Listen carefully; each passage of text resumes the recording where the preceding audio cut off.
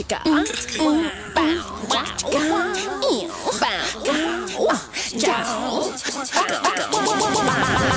chicka, wow, wow. Alright, in this video we're going to take a look at metric relations in right triangles.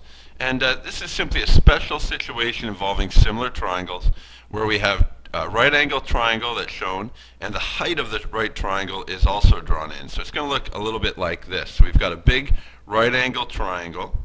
Again, we notice by the squaring up here that's a right triangle. And then we've got the height of the triangle drawn in as well. So again, we can see it's 90 degrees to the base. And you often see that when it's shown with area.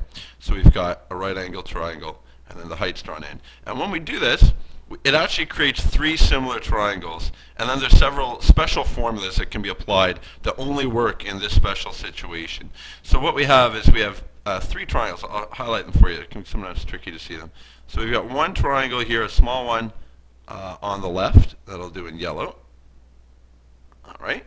We've got another triangle, just kind of opposite that one over here. That'll do in green. There's a second one here. And then we've got the big triangle that we started with. And let's see if you can try that one. It's not, and there we go. So we end up with three triangles. And as it turns out, these triangles are all similar triangles. Remember, similar triangles means that they're essentially the same triangle, they have the same angles, but they're just different sizes. And just to show you that that's the case, we can see that all three of the triangles have a right angle. There's one here, of course, since this is a straight line, there'd actually be a right angle over here as well. And the big one is marked with a right angle up here. And it doesn't matter what this other angle is, it would be the same as the other one. So let's just say, I'm just going to make this up just to demonstrate. Let's say this is 60 degrees. Well, if this angle here is 60 degrees, then if I look at my big pink triangle, it's got an angle of 90 degrees, an angle of 60 degrees, and since all the angles must add up to 180, that means this angle over here would have to be 30 degrees. Well, now let's take a look, say, at our yellow triangle. It's got an angle of 90 degrees down here. It's got an angle of 60 degrees, and so this last angle up here would have to be 30 degrees as well. And then, well, since this is a right angle, 30 degrees are over here, so we'd have to have a 60-degree angle over here. So again, just using with that same example, we can see that, well, all of the triangles have a right angle, an angle of 60 degrees, and an angle of 30 degrees. So they are, in fact, similar triangles. All right, so the first thing you need to do with metric relations is we have to label our sides. And this is probably the hardest part. You'll see a few different ways that you can label them. This is the way that I prefer because I think it builds on a lot of other ways you've already labeled things. The other ways, they're certainly not wrong, and it will make the letters in your formula a little bit different. But the other ways will work just as well. But again, I'm just going to use this method. So if we look at a right angle triangle, and you've probably done Pythagorean theorem before, and with Pythagorean theorem, when you label your right triangle, you usually use the letters A, B, and C, where C represents the hypotenuse and A and B represents the two sides. So we're going to start by doing that. So we've got A, B, and C, which are the sides of my big triangle. Now, the piece here, most of you probably refer to as the height, so we're just going to call that H for height. And the only other two sides we have now are this side here of the smallest triangle, and then this side over here. And I'm going to use M and N. And if you've ever divided a line into a ratio, usually we use M and M for that ratio as well. M being one piece, and then our division point would be right here, and then N being the part after that. So again, the advantage in using these letters is it just ties in well with concepts you've likely already done, or maybe doing in the near future. So once we do this, we can show with metric relations we have a few different formulas that apply. And you're going to need to write these down. You're going to need to have them handy when you're doing metric relations. Memorizing them can be a little bit tricky. Although the first two formulas are actually kind of the same. A squared equals M times C. And you could sit down and try and figure all these out if you wanted. We're not going to bother doing that in this video. So A squared equals M times C. And then on this side, again, it's kind of the same thing, except it's B squared equals N times C. Again, same letters, but, or pardon me, same same piece of information, just on different sides.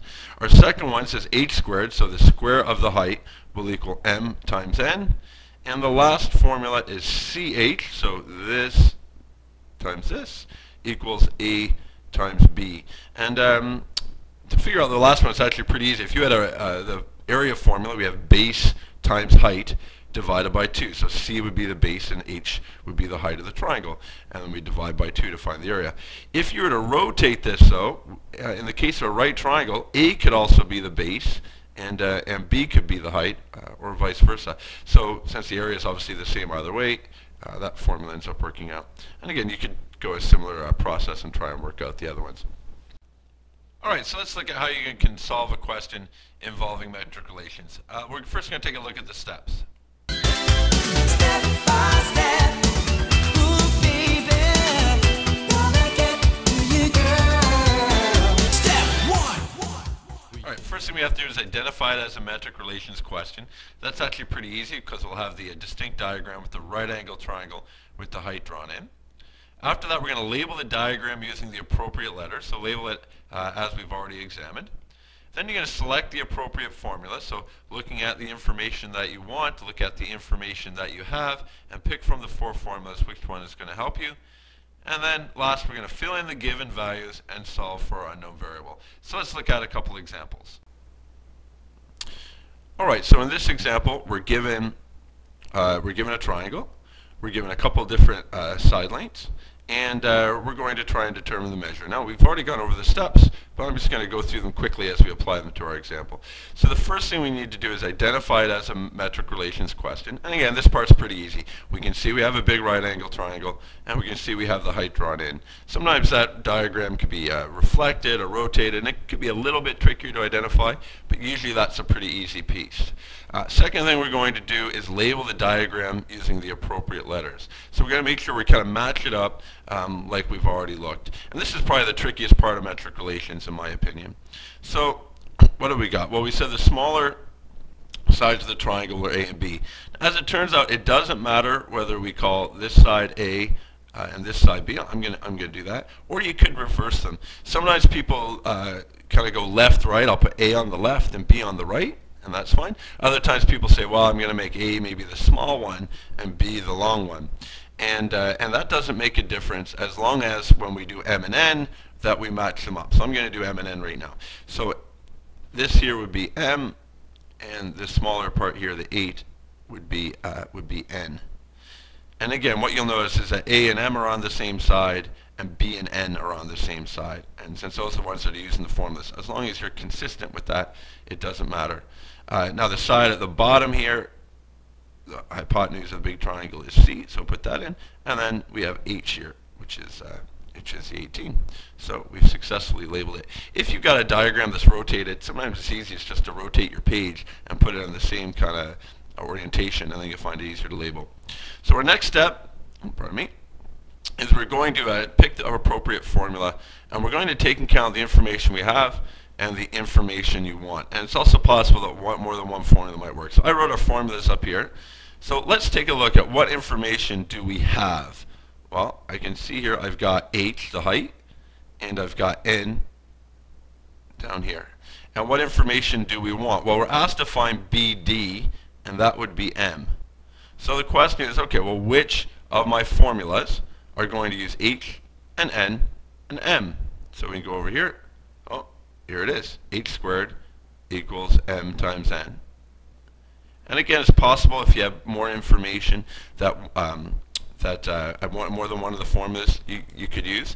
It's also possible there are some situations where you may not have the information to use any of them. And if that's the case, look at doing a Pythagorean theorem, a squared plus b squared equals c squared. And usually if you do that, you can find enough information to then apply one of these formulas. And again, remember, because all of these are right angle triangles, you can always use Pythagorean theorem with them. All right, so we've selected our appropriate formula. Actually, you know what? I'm just going to write that down here. H squared equals M times N. And then our last step is simply we're going to fill in the values that we have, and then we're going to solve for the value that we want. So again, just kind of our basic math. So H is 18, so it's 18 squared equals m, which we don't know. Let's leave that as m times 8, pardon me. And we'll bring up our calculator. Slide over here. So 18 squared, that's 324. So 324 equals, I'm going to write 8m rather than m times 8. And then we just want to find an m, so we have to get rid of multiplying by 8. We do that by dividing by 8. I'll bring my m over here. M equals, so then we have 324, and we're just going to divide that by 8, and it gives us 40.5. So m equals 40.5 centimeters. And there we go. All right, let's take a look at another example. So this example is similar. Again, we can see that the diagram's rotated around a little bit, and we're asked to find the measure of BD. So before I go through the answer, I want you to stop. I want you to try this example on your own and see what you can do, and then we'll take a look at the answer. Now seriously, do it now. Do it.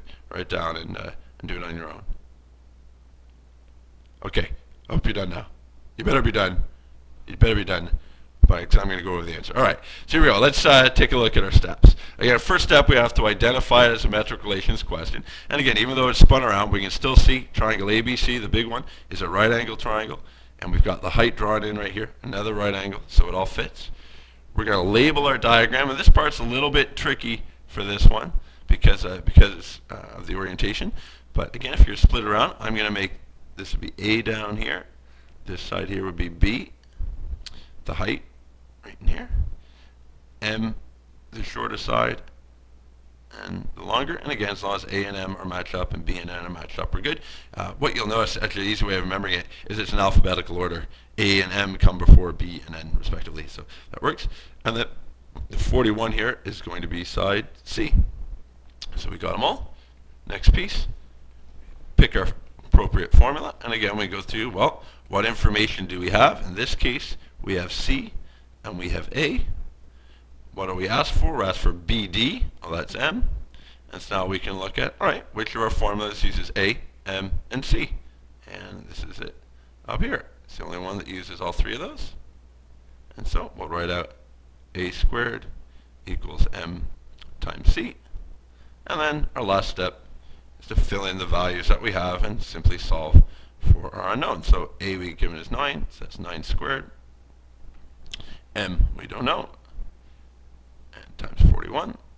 Of course, sometimes maybe we'd have to find out the value over on this side, and we'd have to take the square root at the end, but that's no big deal. 9 squared is 81, and that equals 41m. Divide by 41. Whatever I do to one side, I do to the other side.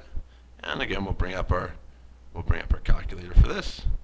And in this case, clear it off. We've got 81 divided by 41 equals 1.98. I like going to 2 decimals, depending on the question if they didn't indicate how far to go. So you could have put 1.99 or maybe 2 points around. You put 1.98 and centimeters as well.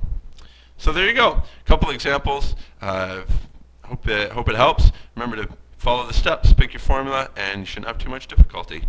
Thanks for watching.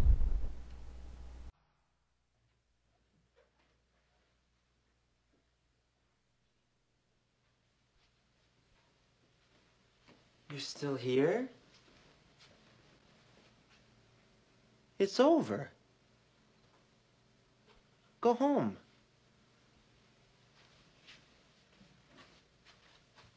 Go.